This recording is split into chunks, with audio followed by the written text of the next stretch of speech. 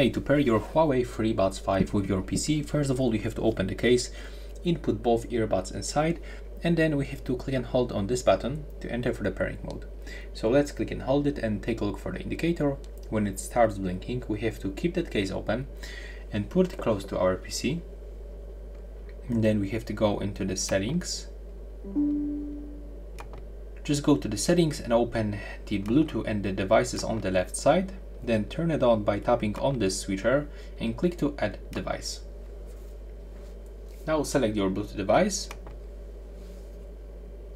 And here just take a look for your FreeBuds.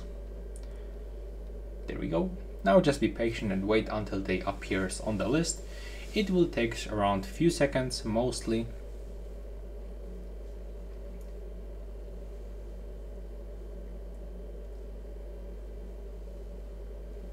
If you still cannot find them, I can recommend you to perform the restart of the Bluetooth settings, but as you can see in my case, I can already find them right here.